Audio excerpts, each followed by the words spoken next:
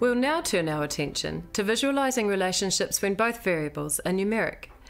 We're going back to country-level data from Gapminder, and we'll look at 2009 data on some of the variables that figure in climate change discussions.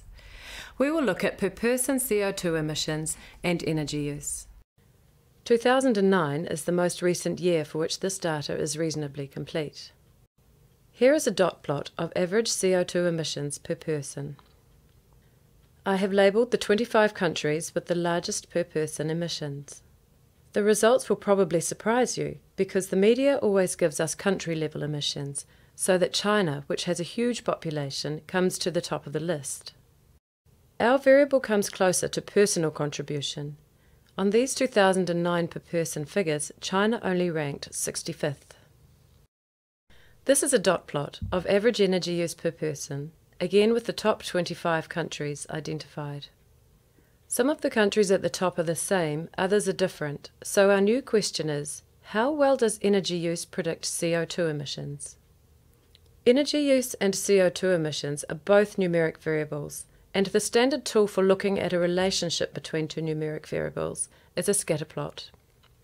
Here we have a scatterplot of per-person CO2 emissions against energy use for the countries heading our CO2 emissions list. This plot has a scale for CO2 emissions running vertically and a scale for energy use running horizontally. We plot each pair of points, same row, against these two scales as shown in the plot using the values for Kuwait in red and the United Arab Emirates in blue. We use the vertical axis for an outcome variable and the horizontal axis for a predictor variable. Most people will be familiar with this basic form of plot construction. If you are not, pause the movie and look carefully at how the information for these two countries has been placed on the graph. Here is the scatter plot for all of the observations. This is the same graph, but with the countries that stand out labelled. What patterns do we see here? The relationship has a clear upward trend, which in this case looks to me like a straight line. Countries with higher average energy use tend to have higher CO2 emissions.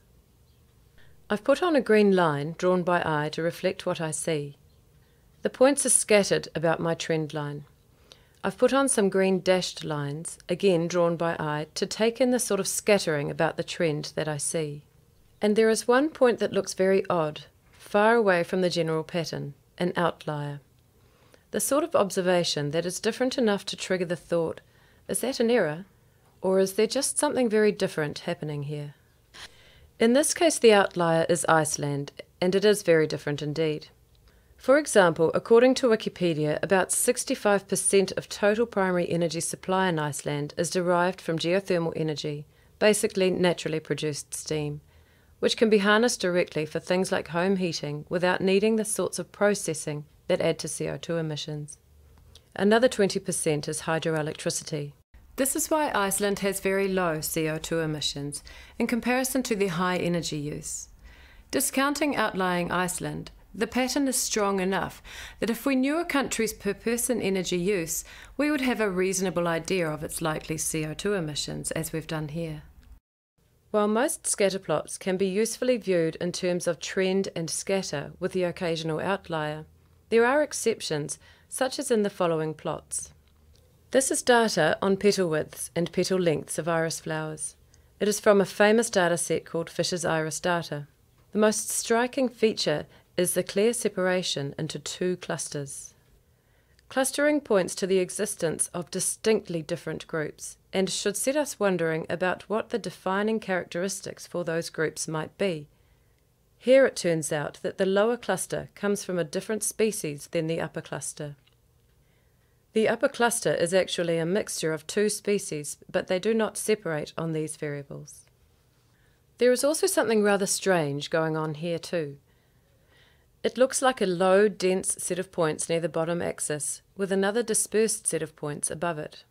When you see the variables, you'll probably guess what is going on. It is a plot of testosterone levels versus age. And the two groups? You've got it. It's the males and females. Early in life, there is little difference in testosterone levels. And then puberty hits, and for the boys, Well, you can see the result. I'll leave you with these questions to remind you of the ideas we've just covered.